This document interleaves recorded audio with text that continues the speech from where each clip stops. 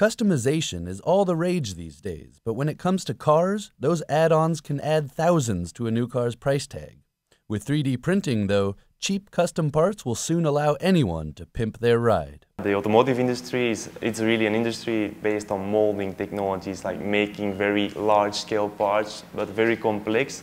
But there always are limitations in making pieces with molds. So we're offering a technology that can really bring it a step forward, like implementing elements that were not possible before, like moving parts, for example, or even making two materials at the same time in one object, making custom seats, for example, custom steering wheels, custom dashboards.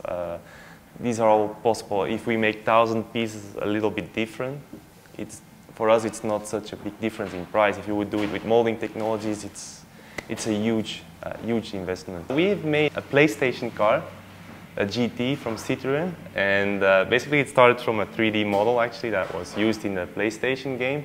And they actually made a concept car out of it, and we made components for that. Copper-plated center console. It's actually a functional part. It was not used only for visual purposes, but you could actually drive that car and use the components. Nowadays, you already see the first manufacturers applying actual 3D printed pieces in actual production cars, which is a very big thing. If the technology advances as fast as desktop computers, within 5 to 10 years, we will be able to print our own car.